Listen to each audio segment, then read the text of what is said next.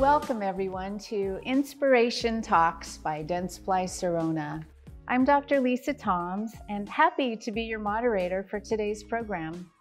Not only do I have this great job as Senior Manager for Clinical Affairs at Dentsply Sirona, but I also continue to practice part-time as a prosthodontist in the Seattle area.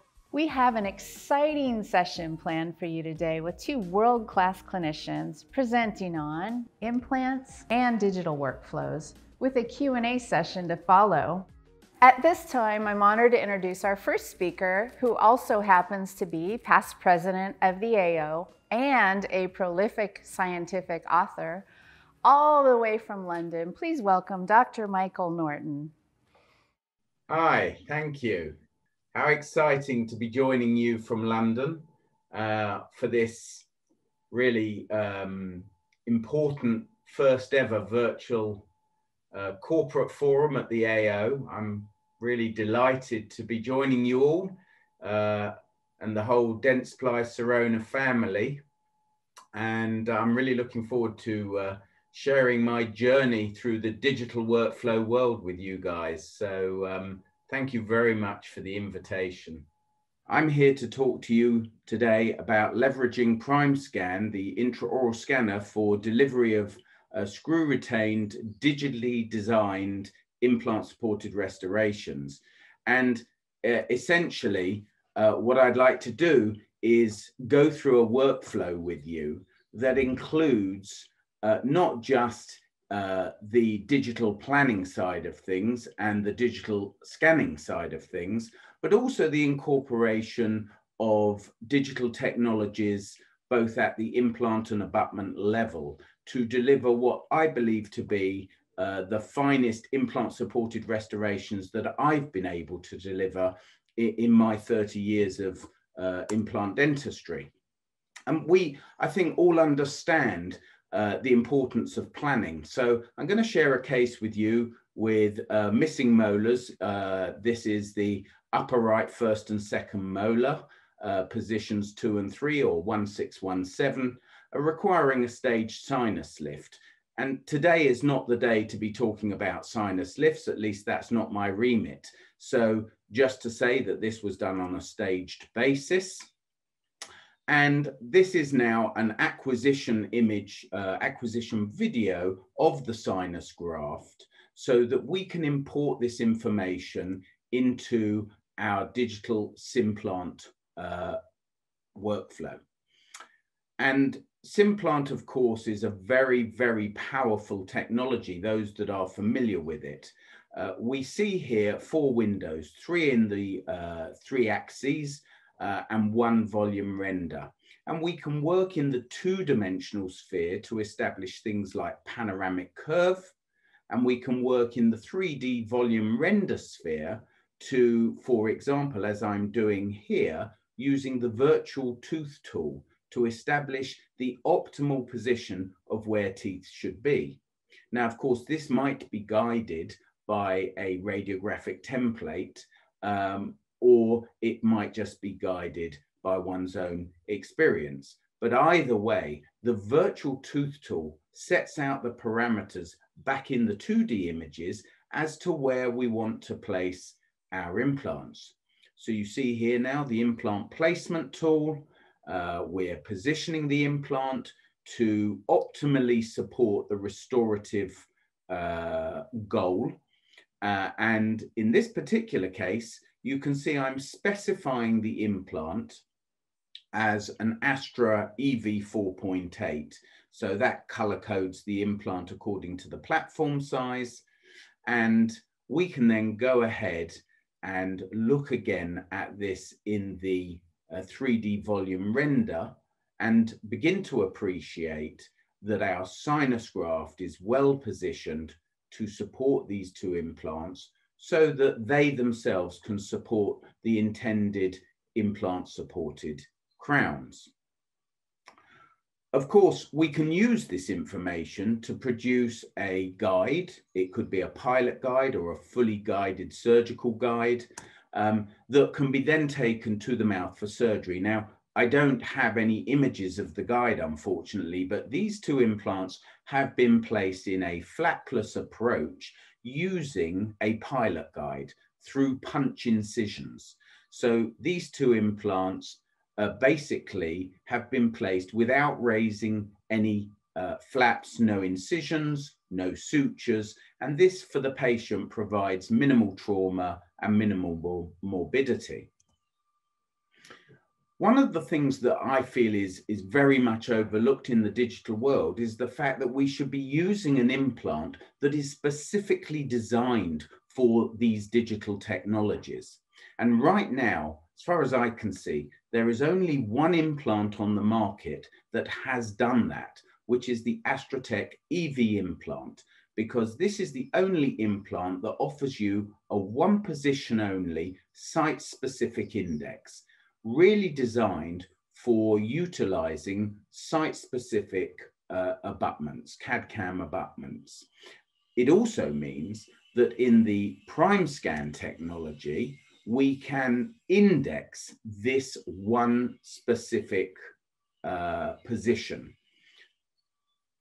As you can see, the inside of the implant here, the splines that engage with the abutment. So the scan flow is an asymmetrical seven-sided index in effect, which records this unique one position. Intra-oral scanning, of course, has been a long-running saga in terms of technological development. And there are, of course, many options on the market for scanners.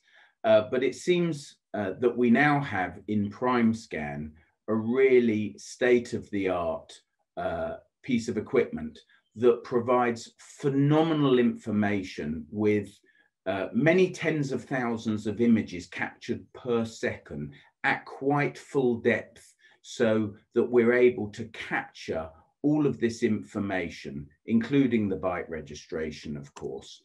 And one of the reasons that I finally adopted intraoral scanners is that I actually had a patient, the patient that I'm taking you through now, who we were 90% of the way through an analog impression using infragun.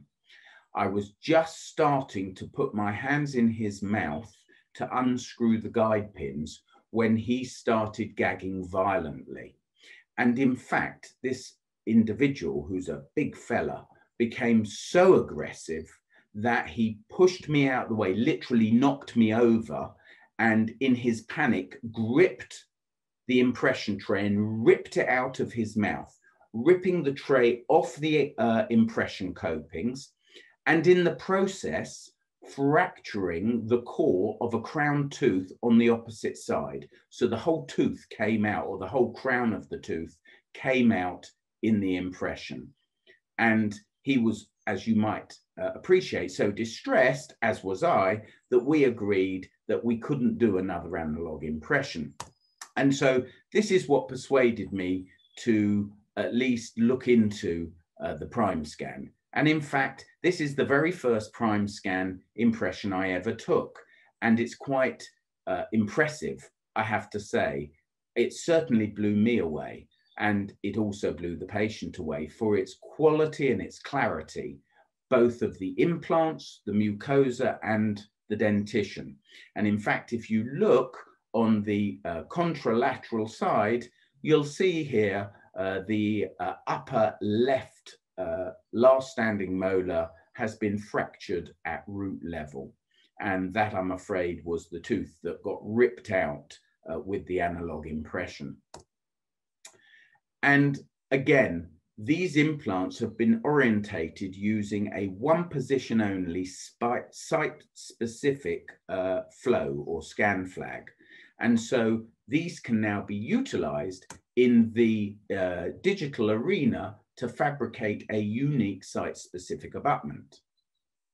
We can also, of course, register the bite, and we get a really valuable map of the bite registration, giving us information on high spots and low spots, and of course, therefore allowing my technician to understand how he can build these implants into a protected occlusion, especially in a big patient with big masseters and a very heavy bite like this patient has. It allows us to take shade information, and whilst not necessarily 100% accurate, I have found this to be a very valuable guide to get me started in the process of shade taking. It's certainly a good starting point. The printed models, I have to say, have impressed me to the extent that they are dimensionally very accurate. I've worked for years with Natherstone, and although I've always been impressed with my technicians' abilities to provide me with crowns with good contact points and refined occlusion, the truth of the matter is that I've, since using the Primescan, had to do virtually minimal, if any, adjustments to the occlusion or the contact points on the crowns that have been fabricated on these printed models. So we are introducing a whole new level of dimensional accuracy. That information is then sent to Atlantis, and using the virtual abutment design software, you see here we can start to fabricate abutments with different emergence profiles, different core sizes, core tapers, different margin positionings. In fact, today I'm pretty much routinely using the custom base abutments, which are screw retained. So the crowns are going to be bonded in the lab and the whole structure is going to be screw retained. And so these margins can actually be placed deep into the soft tissues because we're not having the issue of removing cement intra-orally. And here you can see the two screw retained crowns placed in a protected occlusion, so there's slight clearance.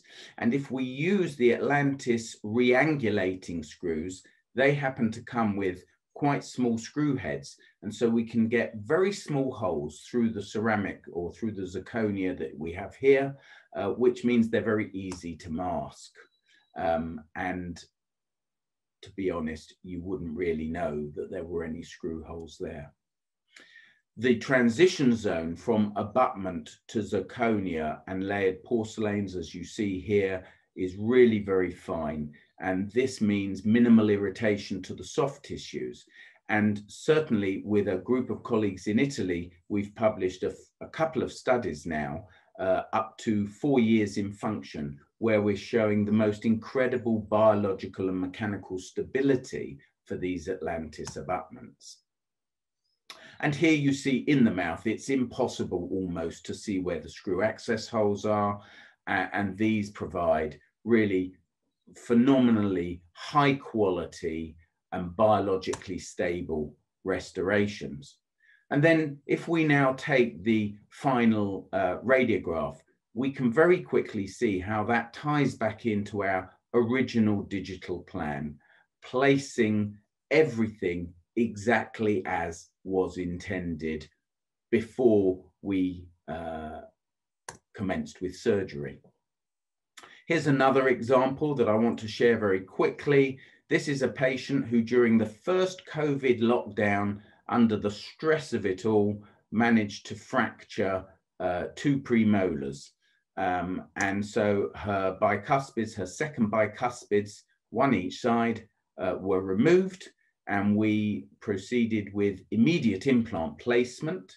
And my personal preference is to use the direct abutment as a temporary abutment. And then we fabricate hand fabricated temporary crowns using shells chair side. And in fact, as you can see on the distal cervical margin of the upper left premolar, we can adjust the contour. So I've actually under contoured that crown. You see a small gap to the gingival margin. And this is to encourage the soft tissue to come down a bit there to give me a better scalloped architecture and perhaps a more defined distal papilla there.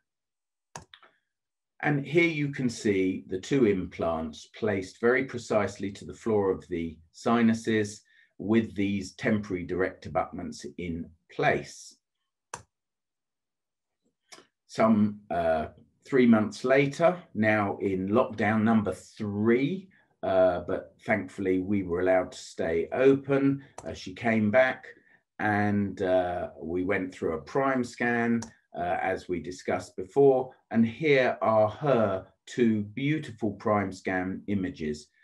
I have to say, patients love to see these images, and I think they might help to sell more dentistry in the long term, because they provide a phenomenally good opportunity to point out defects or deficiencies that may exist with existing restorations or with the patient's own teeth.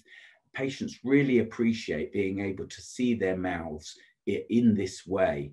And so I do think that these intraoral scanners may be a very valuable tool for encouraging patients to improve their mouths further. And again, this patient we took to the virtual abutment design for Atlantis custom base abutments. And the other thing to say is that in the laboratory, the technicians are also working in the digital world. So we're utilizing ExoCAD for digital articulation, and also to fabricate fully contoured or 3/4 contoured zirconia crowns that can then be layered on the buccal surfaces with porcelain, depending, I guess, on one's technician's preferences. And this really sort of completes the circle in terms of a digital workflow, because now the superstructures are themselves being milled from a digital design.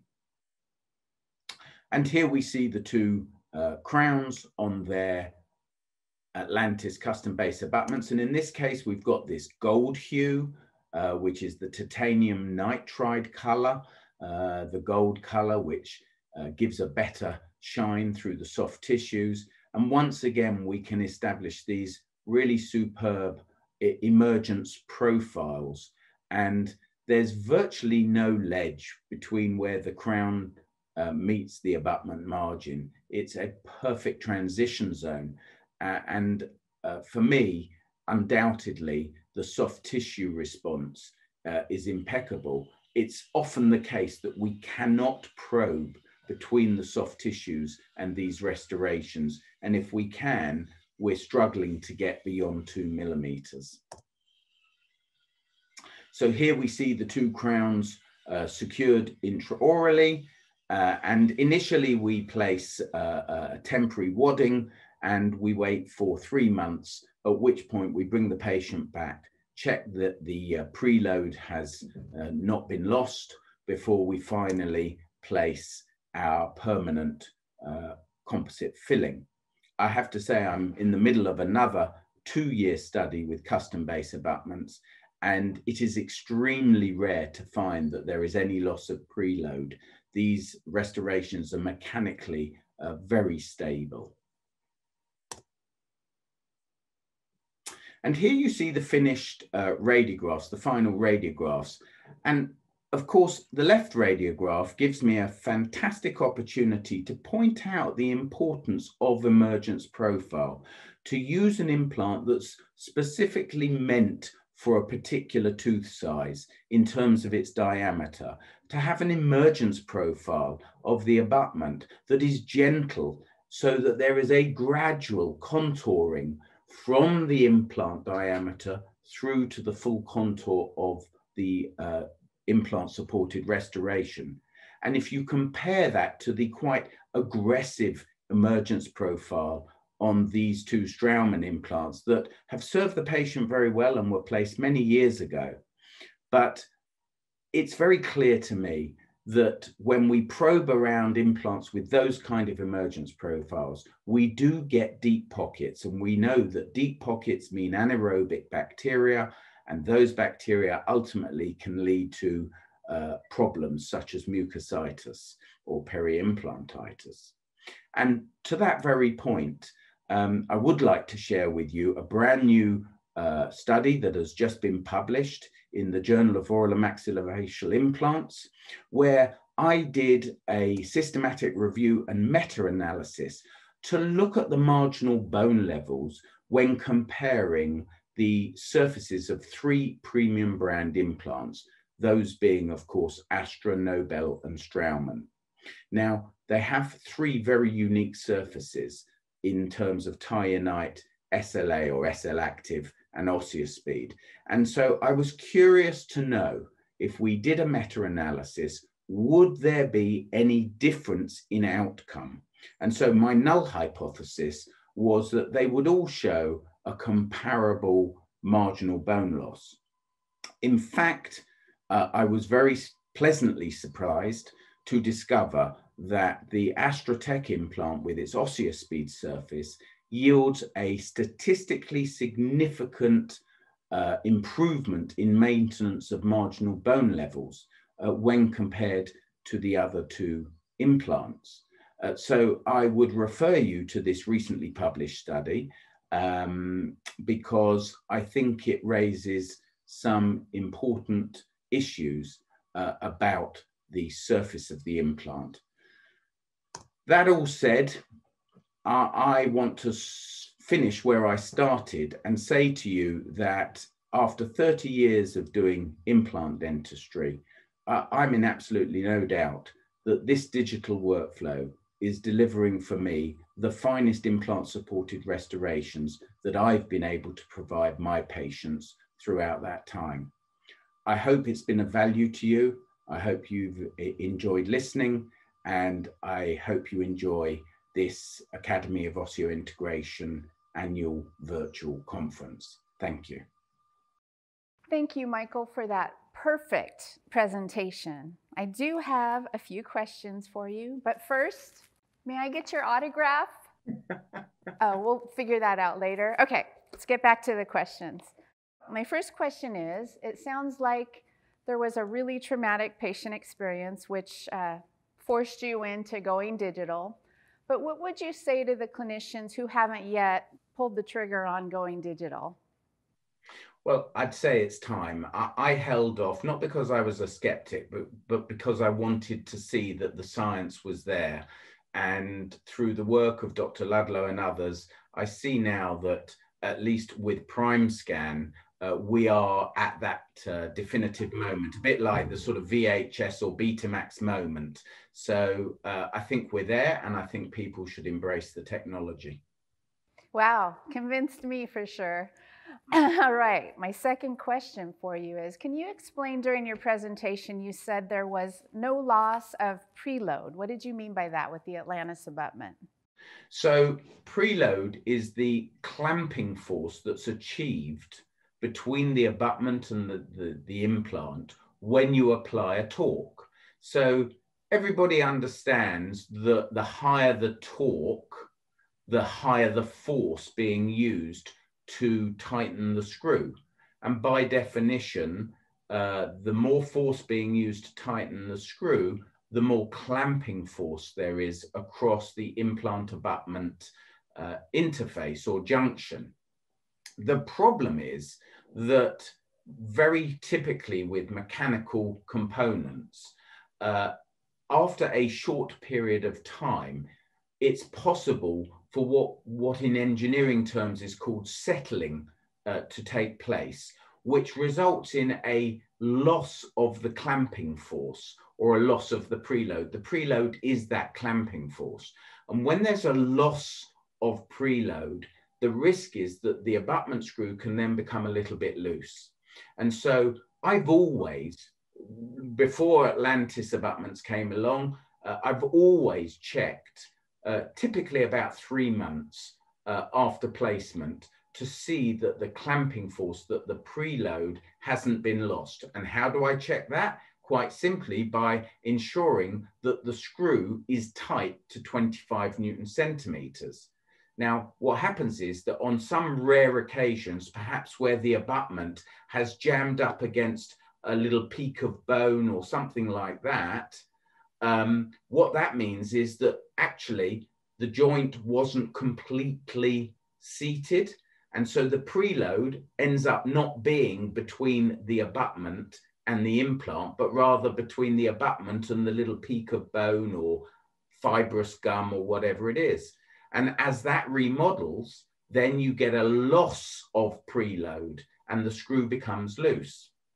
So by emphasizing that I didn't see any loss of preload, it tells me two very important pieces of information. Number one, it tells me that the emergence profile and the contour of these abutments is so precise and so good that there is less risk for it effectively impinging upon the anatomy, the surrounding anatomy, the hard and soft tissues. And secondly, it tells me that the conical seal within the EV connection is so precise that we don't get much, if any, settling of the joint after we initially torque that abutment screw to 25 Newton centimeters. So it is extremely rare that I find that the abutment screw comes loose. Crystal clear. Thank you. That was perfect. Made a lot of sense. One last question for you. So how long would you say it took you to become completely proficient or competent at intraoral scanning? Proficiency in terms of speed takes time, but that's only a comfort thing, getting used to the technology. But the Primescan is so intuitive and so capable as a piece of equipment that even your very first scans tend to be, at least in my experience, I found them to be of very high quality. I just took longer than I might otherwise take now to do the same thing. Thank you. That's great. And we'll work on this later, okay? Thank you so much, Michael. Yeah, absolutely. Anytime. You're welcome. It's been a pleasure to join you. You as well.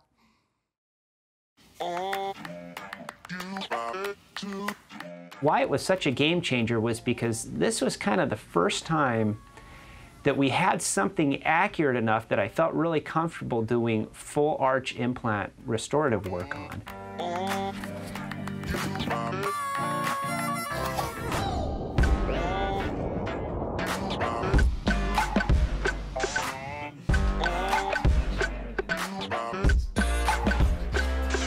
Is the scanner accurate enough, or can I do these more high-end implant restorative work? I completely hear everyone from the skeptical side because I felt that exact way myself. But I can honestly tell you from doing the research on these things that it does work, and it is incredible that you can actually do these type of workflows and get very, very predictable results. When the Primescan came out, we were honestly just blown away with how accurate it was, especially from a full arch perspective and a cross arch perspective, that, you know, we kind of all looked at each other and we went, well, here we've got it. Where you gain a lot of freedom from using the Primescan scan, it doesn't mean you have to completely change what you're doing. You can take the workflows that you currently use and augment them with the Primescan. When you put the patient up and you let them see their scans, they've never looked at their teeth that way ever. And they start to understand things that they've never been able to understand before, even though multiple other providers may have told them the same thing. When they can actually see it on a screen, it makes a huge difference to them from a case acceptance perspective and a case understanding perspective.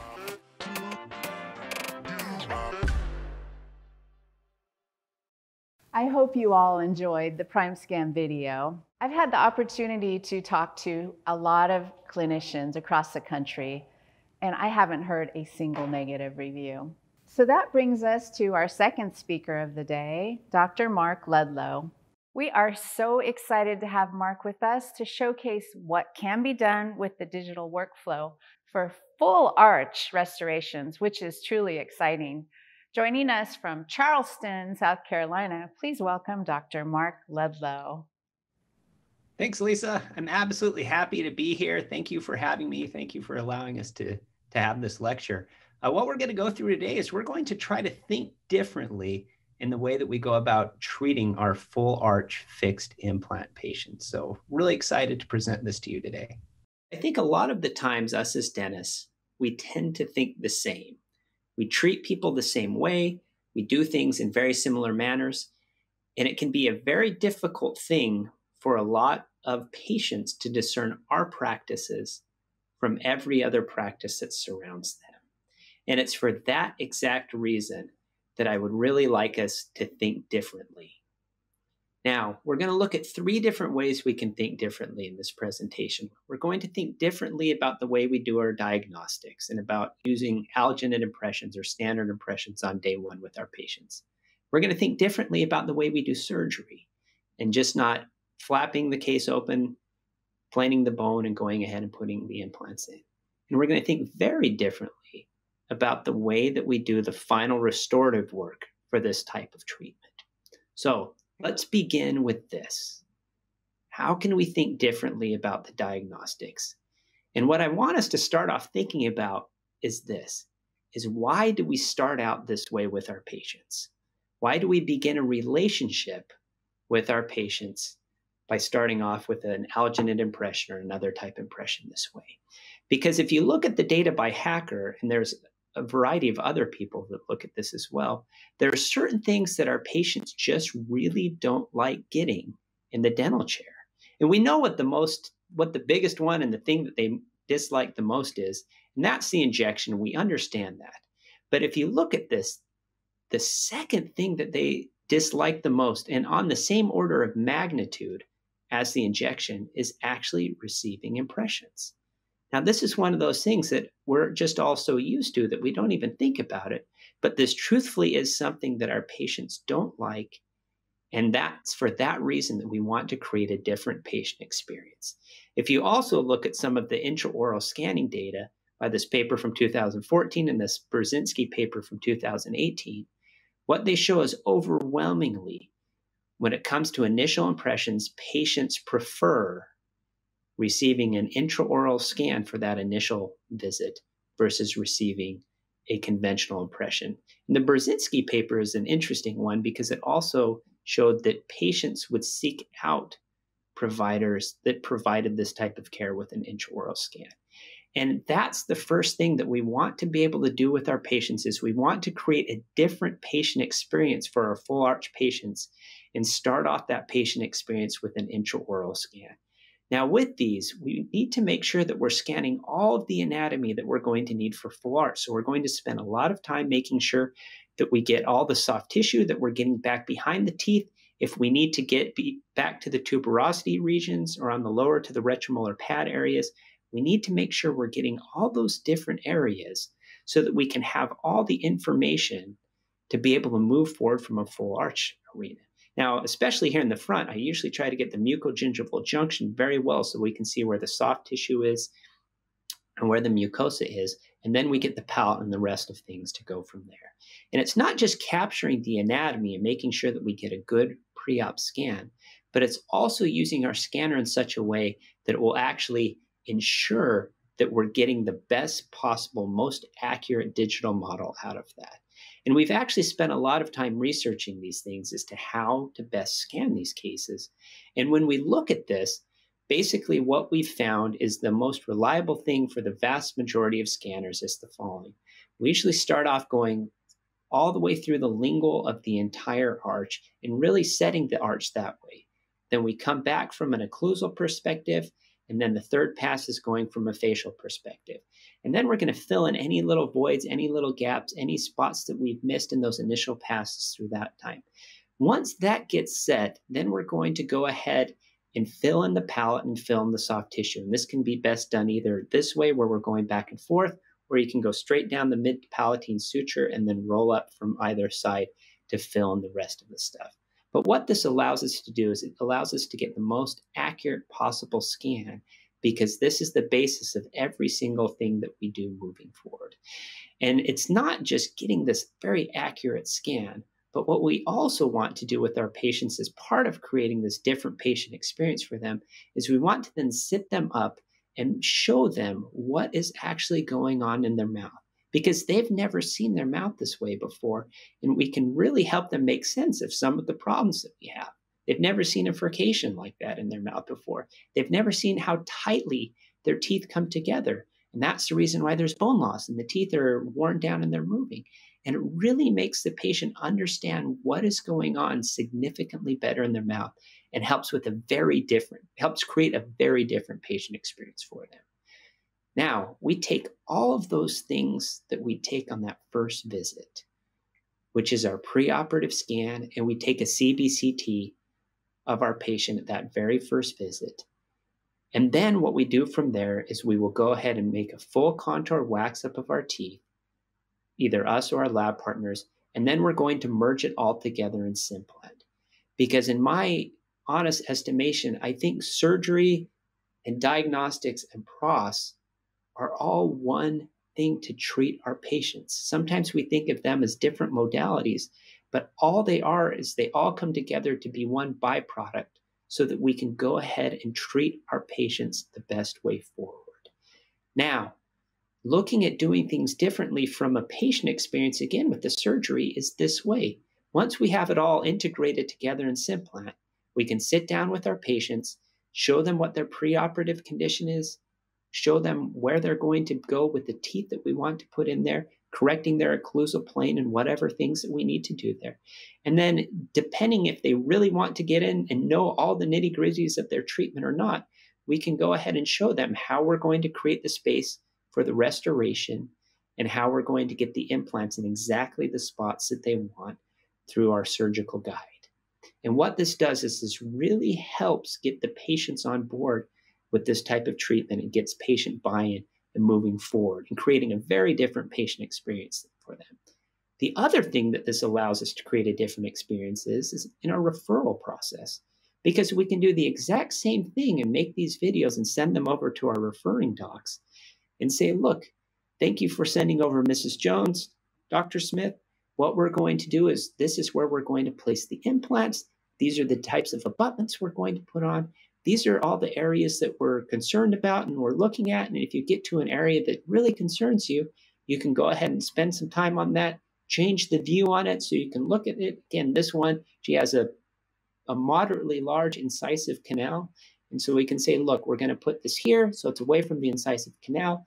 And this is the type of treatment that we're going to do on your patient. Thank you so much for the referral. And it's a very different experience than just sending over the sheet of paper saying, hey, we saw your patient. Thanks for the referral. We're going to do some implants on it. Now, besides creating these different experiences for our patients and for our referring docs, why would we want to use a guided modality versus doing it how we've always done, which is just opening up the arch, flattening the bone, and placing the implants? Well, if you look at the data on these things, we'll begin with a paper by Jonas. And I really enjoyed this paper because what they have in this one is they've compared freehand surgery to pilot guides to fully guided surgery. And what you can see when you look at the apical global deviation, that's how much it is off from the plan. We see that fully guided surgery is significant, will get your implant significantly closer to where you have planned it than we can achieve with freehanded surgery, to the tune of about 1 millimeter from fully guided to about 2 millimeters with freehanded surgery. And again, this holds up in most of the systematic reviews you see out there as well on these things. Now, I think one of the best papers that has been written on this topic actually comes from Verkruysen from 2014. And they did the same thing. They looked at full arch treatment, fully guided on our left, fully freehand in the middle, and then what they called template assisted, which was a duplicate of the denture or a pilot guide. And what they looked at was the similar things. When you look at the lateral deviations of these things, again, about 1 millimeter or so from the fully guided, roughly about 2 millimeters, a little over 2 millimeters for the freehand, and 1.77 from the template assisted or pilot guides. And similar thing, we're closer on the depth as well. 3/4 of a millimeter for guided, 1.25 for freehand, and a little over 2 for the pilot assisted. That's why on our particular patient, I chose to move to a guided surgery for her because, again, we really wanted these things in a very precise location to support the teeth. And it not only is good for our patients from an accuracy perspective, but when you look at Jana's papers, Almarfini's papers, and multiple other papers, fully guided surgery is actually more efficient from a time perspective as well. And it's not just the surgery time that I'm concerned about and that is important to me. What also is important to me is the actual provisionalization of these cases. Because to be truly honest, that's honestly where my treatment begins to slow down and it takes me more time, is in the conversion prosthesis step in building the provisionals for the patients at the time of surgery. And what we can do with our Simplant plans through Atlantis is able to provide for us this file called the Immediate Smiles digital file. And what we're able to do with that file is they send us multiple files like we see here to be able to create our pre-op provisionals before we've even laid a hand on the patient. And what these different files are, if you see on the right, that's showing where our abutments, and again, we're planning these things with our final SmartFix abutments on there, but it's showing exactly where our abutments are coming through. The middle one is showing where it's coming through relative to the bone, and on the left is where our wax-up is. We can combine all those together in laboratory software to go ahead and design provisionals that have ready-made holes already in there so that it can make the provisionalization of these cases much more predictable and much more efficient from a time perspective. Now, the patient wears that, the patient goes out and heals, and then we get to the restorative aspect. Now, I think this is where, to be truly honest, most of us all think the same, okay? We go on this general workflow with all of our patients. We take conventional impressions, we make a model, we have our verification jig, we go ahead and make a wax rim. All this stuff gets sent to the lab to be able to create the bar. The bar comes back for try-in. We sometimes do a bite on that. Then we have our wax try-in, and then finally, we get to our final. My goal today is to hope that we can think differently about how we can do these things, okay? And the ironic thing about all of this is there are multiple steps where these are now going in scanners to be scanned to create that bar, to create the teeth, and do all the different things there. And so it's at this point that I think that we should be looking at doing these cases completely digital. Now, I know to a lot of you that are watching this, this is something that you all just kind of go, can't believe he's talking about this, and this can be blasphemy in a lot of circles. And to be truly honest, I thought that way as well. But these scanners have become so accurate, and we'll look at that in a minute, they become so accurate that we can reliably do these cases from a digital perspective. Now, how do we do it? How you begin is you're going to want to scan the upper, the lower, and the bite on this particular patient, okay? Because the uppers are conversion prostheses. Okay, we're going to scan those three different things before we start scanning anything relative to the implants. And one of the key things when you're scanning these cases is when you scan the opposing arch, always use your articulating paper, have them go tap, tap, tap, tap, tap. That way you can verify that those marks are the same as they are when your models come together digitally. That way you've got a verified bite before the patient actually leaves the chair. And that's something we've never been able to do before. And we start off with these scans this way because if you look at our paper from 2019 in JURD, what you see is this. We were looking at cross-arch accuracy and accuracy of scanning with a bunch of different scanners and a bunch of different restorative materials. And when you look at these box plots, what you basically want is the smaller the things are, the more accurate things are. And when you look at the Primescan, when we looked at the cross-arch accuracy of the Primescan, so going from second molar all the way to second molar, it was down to 18 microns for cross-arch accuracy on these dentate scans. And that's why we begin scanning the conversion prosthesis or scanning the temporary of the patient so that we can set this model in such a way, this digital model in such a way that it is the most accurate scan that we can possibly get. After we have all that set that way, it's a matter of merging all the other scans to it. So we scan the soft tissue, and then we put on the scan bodies and go ahead and scan the scan bodies. And the key with this is, again, this is sped up to 1.5 times just because we've got limited time on this. But we want to make a really accurate, good scan, just like you would want to take a really accurate impression. You want to get all the soft tissue, you want to get the palate so that everything matches back together, and you want to make sure that you get your scan bodies scanned well and together on these things. And what it allows us to do is this allows all the different scans to line up so that we can have everything cross-arch mounted at the occlusion which you've already worked out and at the vertical that you've already worked out as well, so that you can get a very predictable result, get a very nice passive fitting bar and restorative work, because these scanners are just that accurate. Now, if we have a case like this where we don't have a bar or we don't have a conversion prosthesis or anything like this, in our study that is just in its final round of finishing for the journal, we've shown that you can get 43 microns of cross-arch accuracy for just tissue and implant scans. And what this means for us is you can still get very passive restorations and bars made for this. Again, we had temporaries made that we put on both the physical model and the printed digital model, looked for any differences in that we could find in fit. There was no differences in fit. There was no differences in passivities. We had one temporary made completely digital, one made off of the physical model. And again, when we tried both of them in the patient's mouth, again, from a fit perspective, there was no difference. From a passivity perspective, there was no difference. And again, we knew, and this is just one case, but we've shown now this is the fourth different case which we've shown working up this way. But we're able to get very nice restorations, very passive fitting restorations, because the scanners are just that accurate, and the Primescan can get between that 18 and 40 microns of cross-arch accuracy, depending on what you're scanning. That way we can get very predictable results for our patient who you saw me scanning earlier. And I think the whole purpose of this, that I hope you've been able to glean from this, is that from the full arch perspective, we can think differently and get very remarkable results and remarkably different patient experiences for our patients, so they can tell that your practice is different than every other practice that surrounds them. Thank you very much.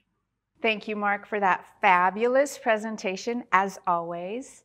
I remember the first time years ago I saw you present. I was in front of a really prestigious audience, and one of the members tried to stump you with a technology question.